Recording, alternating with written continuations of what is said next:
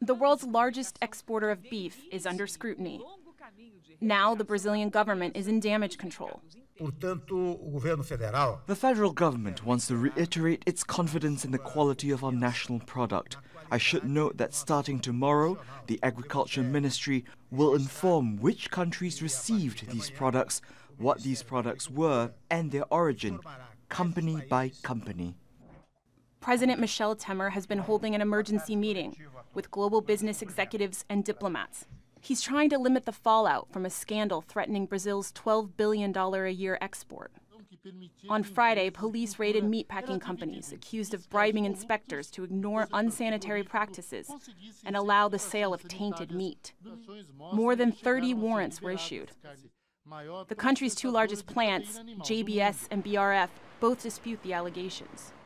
Brazilians are now questioning whether their food is okay to eat. You see, we're struggling. We pay our taxes. And why? To consume rotten products? It's awful. The authorities should take measures. It's what we expect. I won't eat any of it. I haven't bought any, and I won't buy any more until the problem is resolved.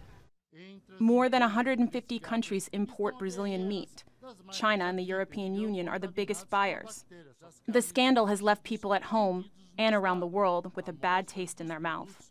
Whitney, Hurst, Al Jazeera.